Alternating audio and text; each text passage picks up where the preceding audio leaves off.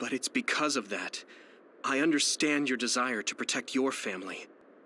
So let's stop Togetsu together. I will always resent you.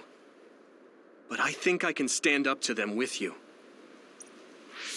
Are you sure? Yeah, I'm sure. I might have done something distasteful to further my goal, if I had taken a wrong turn somewhere as well. So, I think I understand a little bit of your actions. You know, you're much more mature than I am. Or maybe I'm just too immature. I guess in the end, I made you decide after all. So lame. Let me help you stop Togetsu.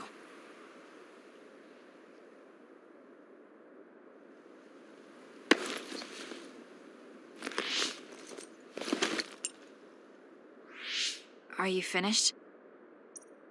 Kasane, I caused you so much trouble. I'm sorry. Stop acting so meek all of a sudden. It's weird.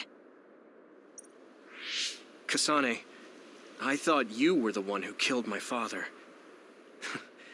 I'm sorry I doubted you. It's just as much my fault for not saying anything. When I wanted to kill you, I thought that having you hate me would keep me focused on the task. I guess that makes sense. So, you don't have to apologize.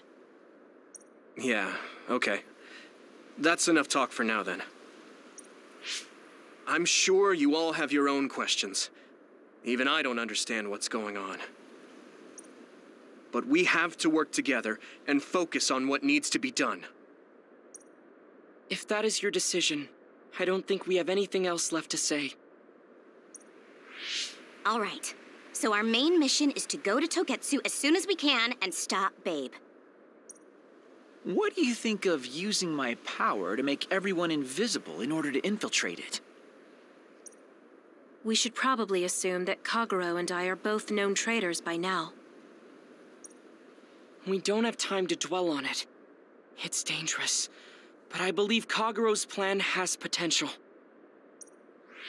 Togetsu probably doesn't expect an attack from such a small force. Let's consider it a sneak attack. Okay, let's do it. First, we'll climb Hino Mountain and get close to Togetsu.